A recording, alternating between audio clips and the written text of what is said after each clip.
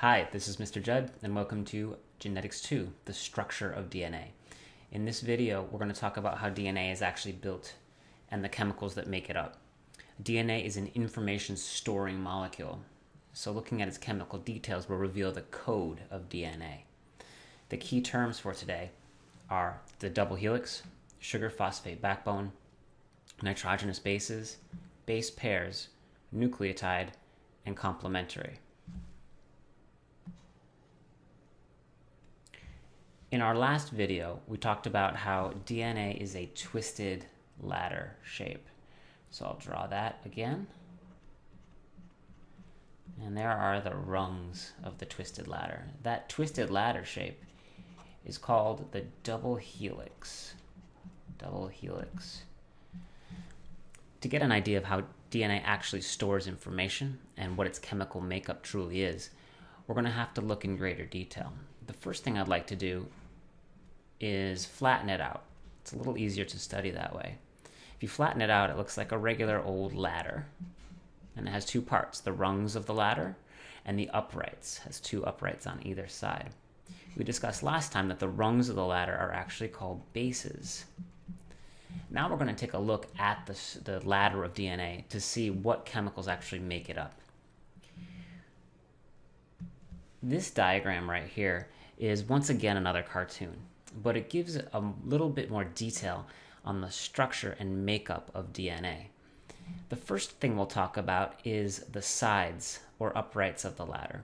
You'll notice that there are only two chemicals that make it up. There are these purple dots and green circles. They are alternating.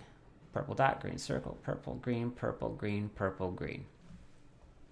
The purple represents what's called a phosphate group.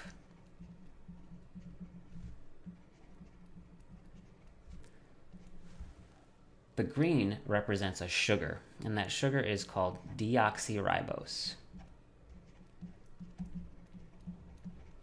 You know it's a sugar because it ends in ose, and you might recognize that word because it lends its name to DNA, or deoxyribonucleic acid.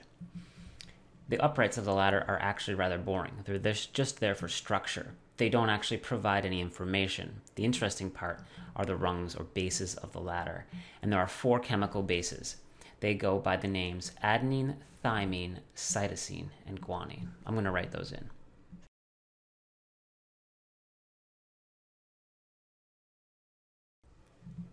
So these four chemicals make up the bases or rungs of the ladder. You'll notice that they almost always come in pairs. A is always matched with T. Every time you see an A, there's a T next to it. And every time you see a T, there's an A next to it, so they are a pair. C and G also come in pairs. They are always found together. Those are called the base pairs. Now let's talk about how we would actually read DNA. Only one side of DNA is read at a time. So to read this DNA, it would be, and I'll write it down, A, T, C, G, G, T. There are 6 bases in this small fragment of DNA. In your entire genome, there are hundreds of thousands of bases spelling out all sorts of information. But this is really a code. If I just gave you the code, I bet you could give me what's called the complementary sequence. The complementary sequence is what would be found next to it in DNA. So you just use the base pairing rule to do that. I'm going to draw a line under this, and I'm going to write what's called the complementary sequence. It's pretty easy. A always matches with T.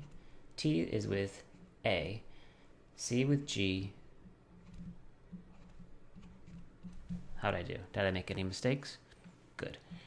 This is called the complementary sequence. One last piece of information I want to get across to you is this, and that is one base plus one sugar plus one phosphate group gives you what's called a nucleotide. It is a name for those three structures put together. If I had put a T there, it would also have been a nucleotide, but it would have been a thymine nucleotide. And if I put a C there, it would have been a cytosine nucleotide. If you were asked to build DNA from scratch, nucleotides are what you'd ask for. They contain one base, one sugar, and one phosphate group, and you could arrange them in different ways to spell out different codes in the genetic language.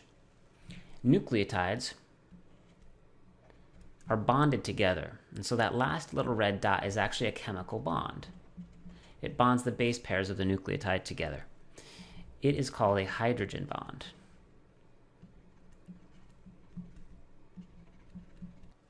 Hydrogen bonds are going to become important later during DNA replication and during protein synthesis. Hydrogen bonds are relatively weak, and they can be broken using heat or enzymes. And that's how DNA is going to split in half so it can do some work. To review, the double helix is the twisted ladder shape of DNA. The sugar-phosphate backbone are the sides or the uprights of the ladder, and they're alternating sugar-phosphate, sugar-phosphate. The nitrogen bases are the letters or code of DNA, and they are A, T, C, and G. They come in base pairs, A with T and C with G. A nucleotide is one building block of DNA that contains a base, a sugar, and a phosphate group. And complementary means matching or paired sequence. So make sure that you can give me the complementary sequence of a DNA strand.